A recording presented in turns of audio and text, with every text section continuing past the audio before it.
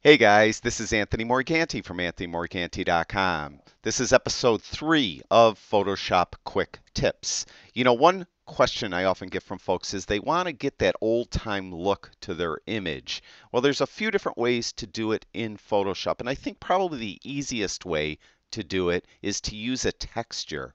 And most often you would use a texture of an old looking piece of paper. And what we're going to do is we're going to take this old looking piece of paper and we're going to blend it with this image of this bride, and it's going to give it this old time image look to the shot.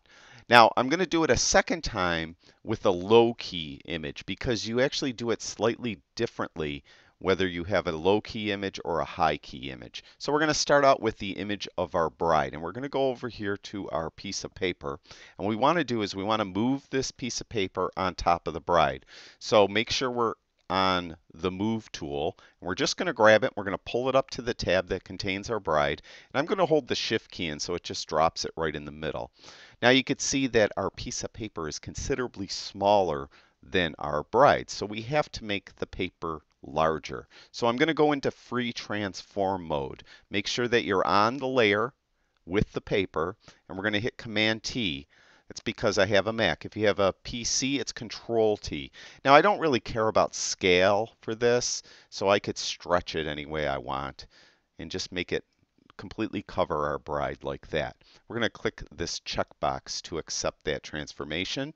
Now, all we have to do is blend it with the bride. So we're going to go over here to the blend modes, and it's going to be usually one of two that I found work pretty good. Usually either multiply or linear burn.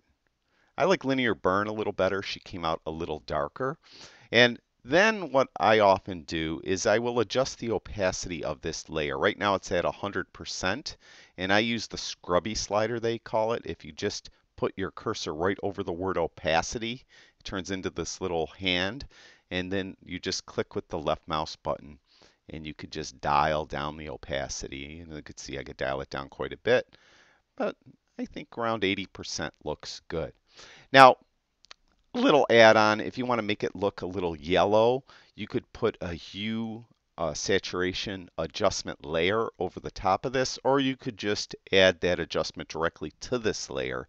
And to do that, hit Command U as in umbrella. If you have a PC, of course, it's Control U. You're going to click right here where it says Colorize, and then we're just going to move this hue more towards a yellow, and maybe move saturation up a little, not that much, and maybe make it a little darker, something like that, and then click OK. And that's how you would do it with probably a normal image to a high key image. That's the way you would do it. Now we're going to do it to this image that is more of a low key shot. So we're going to go back to our paper. We're on the move tool, and we're going to drag that paper up to the tab that contains our gentleman in front of the dark paper. And we're going to hold the shift key in and drop this right in the middle. Now you can see this is considerably smaller as well. So we have to adjust the size of the paper. Hit Command T or Control T, and we're going to then put it up right here in the corner, and we're just going to stretch this out. Just like that. We're going to hit the checkbox when we're all set. All right, now we did that transformation. Now we have to do a blend mode.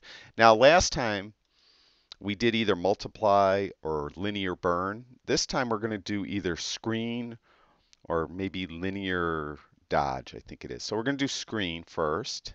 And that's what it looks like. Oh, you're looking, wow, that's horrible. Well, what we have to do now, this is where it's slightly different, is we're going to invert this layer. And to do that, simply hit Command I. Again, that's because I have a Mac. If you have a PC, you'd hit Control I. So that is that blend mode of screen. Let's go down to linear dodge. That looks identical. Let's go to linear color. Kind of like that. I like that. So we're going to go with linear color as our blend mode there. And I think I want to make it a little bit yellowed. So I'm going to hit Command U to bring up the hue saturation adjustment.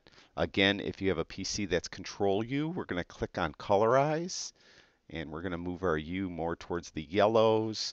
Maybe bring saturation down a little bit. That's a little strong.